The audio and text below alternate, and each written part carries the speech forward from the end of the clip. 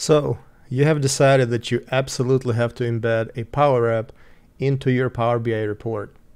I'm not going to stop you, but I will, however, give you a few points to consider before you jump in with both feet and have a less than enjoyable experience. I have 4 points for you to consider.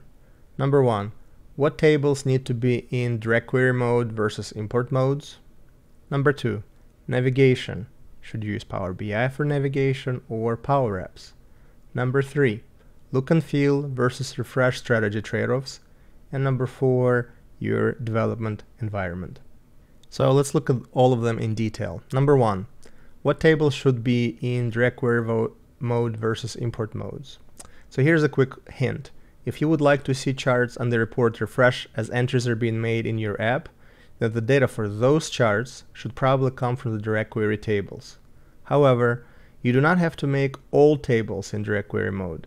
So if you do not have to make them direct query for performance or modeling considerations, then don't. Also, the table that feeds into the PowerApp visual does not have to be in direct query mode either.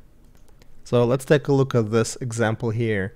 In the bottom right chart, we see 2 line charts. We see the pink line that shows the forecast value and the blue line that shows the actuals. The forecast values have to be refreshed as I create my forecast in the PowerApp above. However, my blue line, the actuals, could come from a very large table that could have millions or hundreds of millions of rows. Therefore, in order to pull my forecast and have it refresh as I make entries in the PowerApp, that table that feeds the pink line has to be in a direct query mode. The table that drives the actuals, or the blue line, doesn't have to be in a direct query mode. In fact, for performance reasons, I chose to keep it in the dual or import mode. Number 2, navigation. Generally speaking, I would recommend that you use Power BI for navigation using slicers, as opposed to using PowerApp's navigation. This decision will have some consequences. If you use PowerApp's navigation, then you can have the main screen in your PowerApp that will navigate to screen A or screen B, depending on what your user needs to do. For example, screen A could be enter budget screen, and screen B could be enter forecast screen. However, I would recommend that you build 2 PowerApps, one for budget and one for forecast, and then embed each of them as appropriate into your Power BI pages. Let's look at how I've implemented navigation in this report. So we have a PowerApp that you see at the top right, and then in order for me to pick a different selection criteria, I have a user go to filters where they can select from different planning cycles, different versions, different countries, and so forth.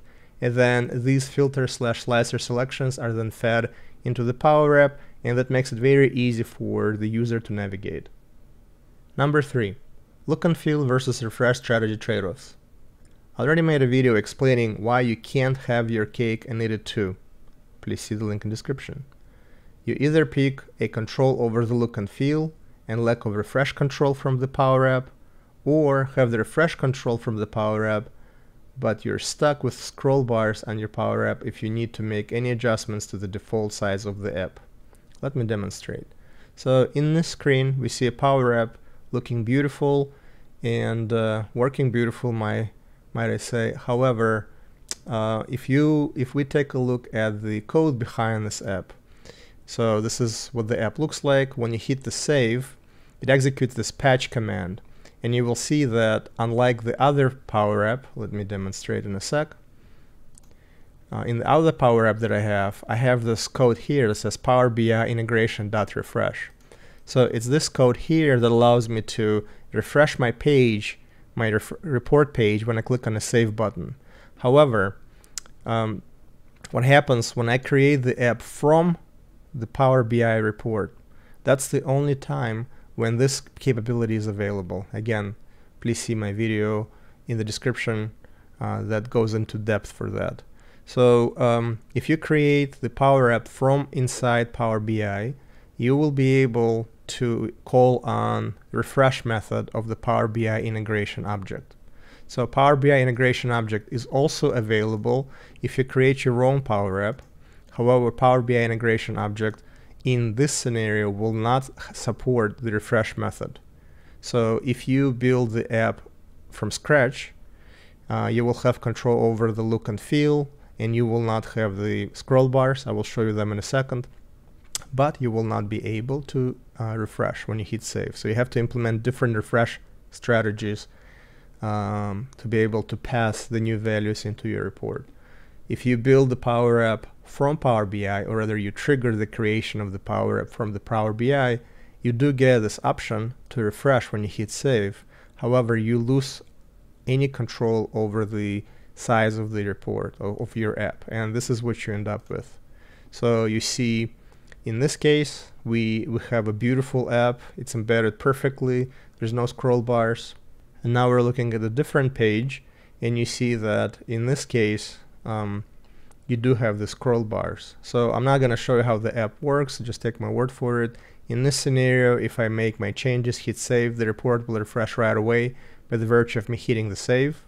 And in this scenario, when you see the Power App that does not have any scroll bars, I had to implement some the refresh strategy for the screen, for the page, in order to pass the new values from the Power App into this report. Finally, number 4 is PowerApp Embedding has to be done in the Power BI service. Doing it in Power BI Desktop does not work well, if at all. So you should probably do everything you need to do from the design modeling perspective in the desktop first, and then, as the last step, publish the PBIX file in the service, and then finish the embedding process there. So here I just wanted to demonstrate what happens after you make the changes that you want to make with respect to embedding in the service, and then you try to save the desktop back on your hard drive and try to edit it. So you see that sometimes this embed works and sometimes it doesn't work. So for right now, this app is no longer connected. We get an error message. The only way for me to fix it is to delete this chart, create a new Power App chart, and reconnect it to my app. It's annoying and inconvenient, and if I'm in the middle of development process, it's probably going to be pretty distracting. So my advice is to finalize your report layout, implement all the calculation, and then as a very last step, publish it, hook it up to your Power App, and call it a day. Hope you found this video informative, and I'm looking forward to seeing you back again soon. Thanks. Bye.